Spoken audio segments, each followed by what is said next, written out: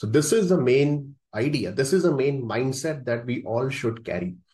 Fine. Other than that, after that, you can explain about your automation thing and everything, which is absolutely fine. This is a problem that I was discussing with other senior managers or QA managers in my previous companies and in my network also.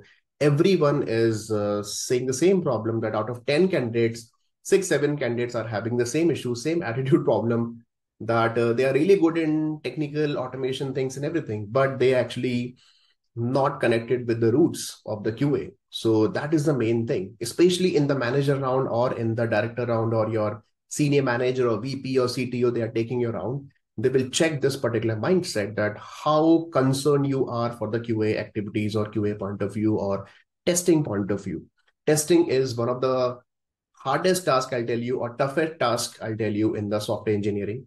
Testing is not that easy. You have to think like a customer or customer point of view.